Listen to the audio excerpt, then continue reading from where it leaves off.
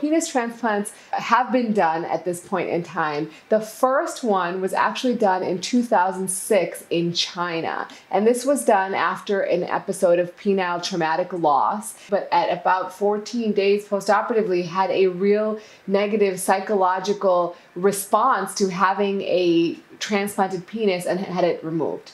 So that was the very first one. After that, there was one done in South Africa in 2014, and that occurred after a circumcision was done on a young man. I think he was about 18 when he had the circumcision, and subsequently had a horrible complication where he lost a good part of his penis. So this is not something that normally happens. Apparently in South Africa, there is this tradition where young men are given circumcisions as a transition to adulthood, and these are often done without sterile conditions, and so these kind of sorts of horrible complications do happen in that part of the world. However, this is not common. In fact, I've never seen it or really heard of this happening after a circumcision. So that patient subsequently did do well. After that, the first penile transplant in the United States was done in 2016 in Massachusetts for a patient who had penile cancer.